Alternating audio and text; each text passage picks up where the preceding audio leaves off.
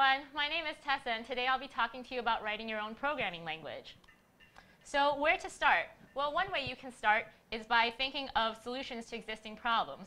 For example, a language that addresses frustrating aspects of another language you already know, or a language that solves problems in a specific domain. You want to start by defining rules at 3 different levels. The first one is the lexical level. What determines what a word is? What are some legal data types, for example, strings or integers? At the syntactic level, what are legal and grammatical combinations of words? For example, what makes a valid expression or a valid statement? And finally, at a semantic level, this is potentially the most language-specific part. What do the tokens mean, and how do we process them? How do you figure out what a legal program does? In other words, what is it telling the computer to do? The parts of a language can be broken down into 4 stages and processes: the code, lexing, tokens, parsing, nodes, interpreting or compiling, and finally objects and runtime. So the first part is the code itself, for example, our classic Hello World program. Then we get into the lexer, which is also known as a scanner, which is also known as a tokenizer. And this converts inputs or code into tokens, which are the building blocks that parsers can understand. What are tokens? Well, they are objects tagged with type and value to ease the parser's workload. You can make a lexer using pre-existing tools, and the advantage of using such a generator is that it would probably run faster than a lexer that you wrote yourself, and it has built-in error handling. But the advantage of making your own lexer is that it's less likely to require context-free grammar, which can cause some weird edge cases during parsing. So this is an example of some JavaScript tokens for our Hello World program. The next step is to build the parser, which takes the input data, again the code, and contextualizes its tokens in a structured tree while checking the syntax for errors. Also importantly, it establishes an order of operator precedence. Data is usually represented in something called an abstract syntax tree, in which the nodes represent what the code means to the language, or the syntax. And it doesn't represent every single detail, which is why it's called an abstract syntax tree. So this is an example of what an abstract syntax tree might look like for our Hello World program. There are pre-existing tools to generate parsers too. An advantage to using a generator here is that it's a lot less work to make a parser, and if you don't know what you're doing, your parser will run a lot faster.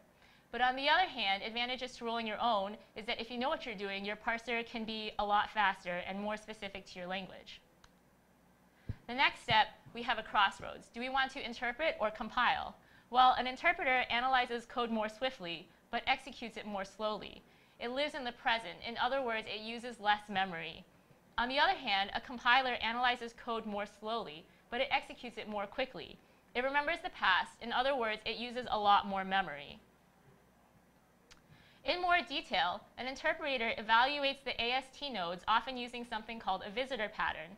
And a visitor pattern involves a visitor class that is an operation that processes each node on the AST without altering the node itself, or even knowing what kind of data each node possesses. But another way is to let each node know how to handle itself instead. Meanwhile, a compiler translates one language into another. For example, think of Google Translate and how it translates German into Japanese, or how an HTML rendering engine will translate HTML into a visible website. But typically when we talk about compilers, we talk about translating high-level languages to low-level languages. Again, with compilation, we have a choice. We have 2 options for compilation, which are ahead-of-time compilation, which is slower to process but faster to run, or just-in-time compilation, which is a balance of speed and processing and execution. And JavaScript utilizes just-in-time compilation, also known as JIT. You can also create a compiler using a generator. Finally, we have runtime, which is how the language is represented in memory, in other words, what it does. And this is all about finding a balance between 3 conflicting goals, which are speed. How efficiently does it run? Flexibility. The more a user can modify the language within itself, especially, the more powerful it is. And finally, memory footprint, which you always want to be as small as possible. There are various runtime models, and JavaScript is prototype-based, which is the easiest type of model to implement, and it's very flexible because everything is a clone of an object.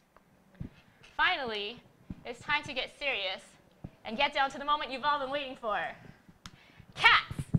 So now I'm going to show you a live coding demo of this programming language called LOLCODE.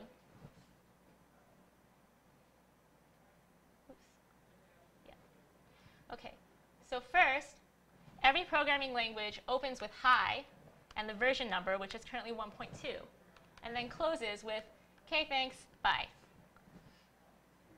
There are 6 different kinds of data types in LOLCODE, which are the noob, which is an untyped data type, the truth, which is a Boolean, and they have win, which is true, and fail, which is false.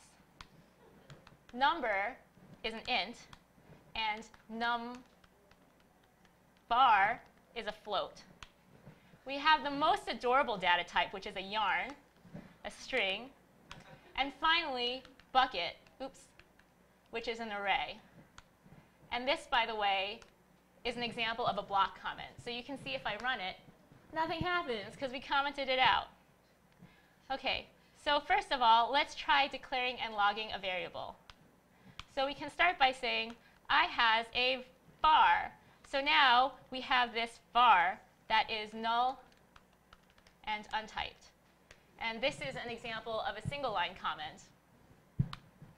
And then I want to assign it a value. So I'll say var r hello world. And finally, I'll log it with visible var. There you go, hello world. Okay, we can also reassign type. So if I has a float and it's 5.5, and you can see that it's a float. Yep. Now, if I say float is now a number, you can see it's been recast to the number with no e type, or the int type. We can also add new lines with really cute smiley faces. So if I has a var and it's pull, let's say, and then I say visible, hello, I am a new line, I am tabbed, I am var aided. Hello, I am a new line, I am tagged, and I am interpolated. Finally, I want to demonstrate to you my favorite aspect of the language, which is an if statement. So first we start with our condition, our predicate, both same 4 and 5. This is saying, oh, are 4 and 5 equal? Oh, really? Yeah, really. This is our if.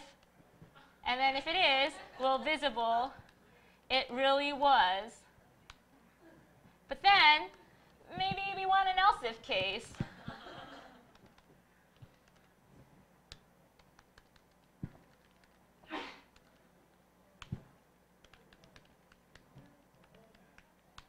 And finally, our else case.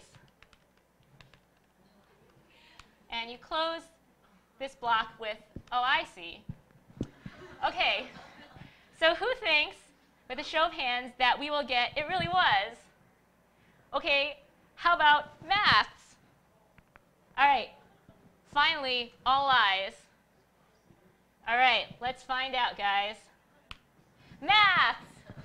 Okay, so in our maybe, we have an example of replacing a value with an expression. So what it does is, instead of having a number here, it evaluates the sum of 5 and 5, which is 10, and then says, is 5 and 5 10? Are they the same? And they are. Let me show you just one more thing before I close the demo, and that is that you can also concatenate strings with the smoosh operator. So if I say hi, and Grace, got a little too excited, Hopper, and hi, and full stack. Now this is an example of an expression that can take multiple lengths. So I need to be able to tell LOLCODE when I'm done, and I do that by saying, okay. There you go. Hi, Grace Hopper. Hi, full stack. So that concludes the demo. Okay.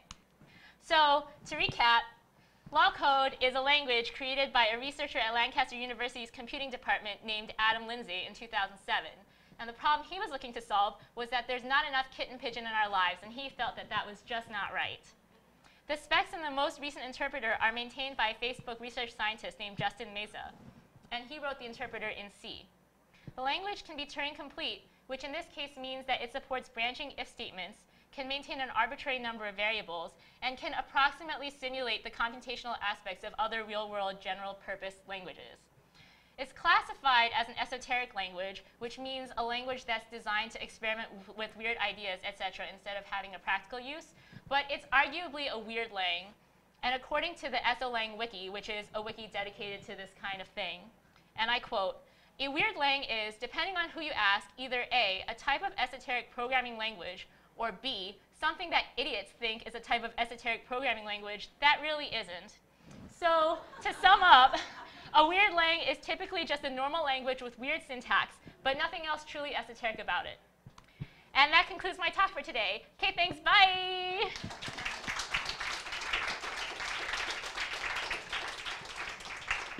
So, are there any questions?